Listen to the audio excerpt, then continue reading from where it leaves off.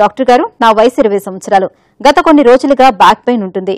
ఈ మధ్య ఛాతీలో అలాగే వీపు భాగంలో ఏదో తెలియని నొప్పిలా అనిపిస్తుంది. బ్యాక్ పెయిన్ కి ఛాతీలో వీపు భాగంలో నొప్పికి ఏమైనా సంబంధం ఉందా తెలియజేయండి అని అడుగుతున్నారు. ఈ ప్రశ్నకు గ్యాస్ట్రోఎంట్రాలజిస్ట్ డాక్టర్ రవిశంకర్ గారు సమాధానం అందిస్తారు. బ్యాక్ పెయిన్ మామూలుగా బ్యాక్ పెయిన్ లో బ్యాక్ పెయిన్ లేకుంటే ఈ చెస్ట్లో వెనకాల వచ్చే బ్యాక్ పెయిన్, ఈ రెండుకి కొంచెం మనం డిఫరెన్షియేట్ చేసుకోవాలన్నమాట. లో బ్యాక్ పెయిన్ అనుకోండి, లో బ్యాక్ పెయిన్కి గ్యాస్ట్రోఇంటెస్టినల్ ట్రాక్ట్ ప్రాబ్లమ్స్కి చాలా వరకు లింక్ ఉండదండి.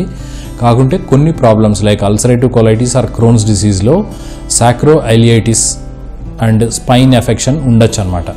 అంటే ఇవి ఎక్స్ట్రా కొలోనిక్ మేనిఫెస్టేషన్స్ లాగా ఉండొచ్చు. సో గ్యాస్ట్రోఇంటెస్టినల్ ట్రాక్ట్లో ప్రాబ్లమ్స్ ఉంటాయి, స్పైన్లో అండ్ సాక్రోఐలియాక్ జాయింట్లో ప్రాబ్లమ్స్ ఉంటాయి. వీరికి బ్యాక్ పెయిన్ రావచ్చు. సో వీటికి కొలోనిక్ డిసీజ్తో సంబంధం ఉంది. అంతేగాని అదర్వైజ్ జనరల్గా వచ్చే లో బ్యాక్ పెయిన్ మటుకు అవి స్పైన్ ప్రాబ్లమ్స్ కానీ గ్యాస్ట్రోఇంటెస్టినల్ ట్రాక్ట్తో సంబంధం లేదు. నెక్స్ట్ మనం పైకి వచ్చే డార్సల్ స్పైన్ అంటే థొరాసిక్ స్పైన్ అంటే రిబ్ కేజ్ వెనకాల ఉండే స్పైన్ అక్కడ పెయిన్ వచ్చిందనుకోండి, ఆర్ ఇంకొంచెం కింద మన ప్యాంక్రియాస్ ప్రాబ్లం ఉందేమో అని ఆలోచన చేయాలన్నమాట. ప్యాంక్రియాస్ ఏంటంటే ఇన్సులిన్ని సెక్రెట్ చేసే గ్లాండ్, అది స్టమక్ వెనకాల ఉంటుంది. ప్యాంక్రియాటిక్ జ్యూస్ మన డియోడినంలోకి డ్రైన్ అవుతూ ఉంటుంది అనమాట రెగ్యులర్గా. ప్యాంక్రియాటిక్ జ్యూస్ 1.5 లీటర్స్ అట్లాగా డైలీ ప్రొడ్యూస్ అవుతూ ఉంటుంది అనమాట. మనకి ప్యాంక్రియాటైటిస్ వస్తే ఆర్ క్రానిక్ ప్యాంక్రియాటైటిస్ కానీ అక్యూట్ ప్యాంక్రియాటైటిస్ కానీ బ్యాక్ పెయిన్ రావచ్చు అనమాట. అబ్డమెన్ ఫ్రంట్ పోర్షన్లో పెయిన్ వస్తుంది, బ్యాక్ పోర్షన్లో కూడా పెయిన్ వస్తుంది అనమాట. So abdominal pain and back pain ఉన్న వాళ్ళకి ప్యాంక్రియాటైటిస్ ఉందా అనేది ఒకటి మనం రూల్ అవుట్ చేయాల్సి ఉంటుంది. ఒక్కొక్కసారి అల్సర్ డిసీజ్ డియోడినంలో మామూలుగా యాంటీరియర్ వాల్ మీద ఉంటుంది అనమాట. అంటే ఫ్రంట్ సైడ్ వాల్ మీద అల్సర్ ఉంటుంది. ఎప్పుడన్నా పోస్టీరియర్ వాల్ మీద అల్సర్ ఉన్న వాళ్ళకి బ్యాక్ పెయిన్ రావచ్చు అనమాట. సో ఇలాగా కొన్ని అబ్డామినల్ ఆర్గన్స్ డిసీజ్ ఉంటే బ్యాక్ పెయిన్ రావచ్చు. బట్ బ్యాక్ పెయిన్ని మనం సెపరేట్గా కూడా స్టడీ చేయాల్సి ఉంటుంది అనమాట. అంటే ఎవరికైనా ఏదైనా అల్సర్ ప్రాబ్లమో ఏదో ఉండి వారికి థొరాసిక్ స్పైన్ ప్రాబ్లం ఉండొచ్చు అనమాట.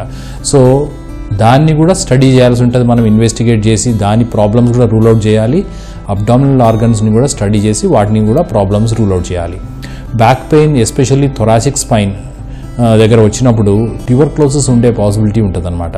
సో దాన్ని చెక్ చేసి దానికి బేసిక్ అంటే ఎక్స్రేస్, మరి ఇఫ్ రిక్వైర్మెంట్ ఉంటే ఎంఆర్ఐ అవి తీసి వాటిని కరెక్ట్గా ఇవాల్యుయేట్ చేయాలన్నమాట. సో ఏదో అల్సర్ వల్ల వచ్చేసిందిలే బ్యాక్ పెయిన్ అని ఊరుకోకూడదు. దాన్ని మనము తరోగా ఇన్వెస్టిగేట్ చేయాల్సి ఉంటుంది. ఈ రోజుల్లో స్పైన్ సర్జన్స్ ఉన్నారు, orthopaedic doctors with spine interest వాళ్ళు ఉన్నారు, లేదంటే రుమటాలజీ డాక్టర్స్ ఉన్నారు. వాళ్ళతో కూడా ఒక్కొక్కసారి అవసరమైనప్పుడు ఈ బ్యాక్ పెయిన్ ప్రాబ్లమ్స్ని చెక్ చేయించి దానికి మెడికేషనా, సర్జికల్ ట్రీట్మెంటా, లేకుంటే బేసిక్ ఫిజియోథెరపీతో సరిపోతుందా, ఇవన్నీ మనం పేషెంట్కి అప్లై చేయొచ్చు. గ్యాస్ట్రోఎంట్రాలజిస్ట్ని సంబంధించిన వరకు ఏంటంటే ఏదైనా అబ్డామినల్ డిజీజ్ వల్ల బ్యాక్ పెయిన్ వస్తుందా, వస్తుంటే అబ్డామినల్ డిజీజ్ ఏముంది, స్పైన్ ప్రాబ్లం ఏముంది, లేక అబ్డామినల్ ఆర్గన్స్ వల్లనే స్పైన్ పెయిన్ వస్తుందా, ఇవన్నీ మనం కేటగరైజ్ చేసుకొని పేషెంట్కి ట్రీట్మెంట్ చేయాల్సి ఉంటుందండి.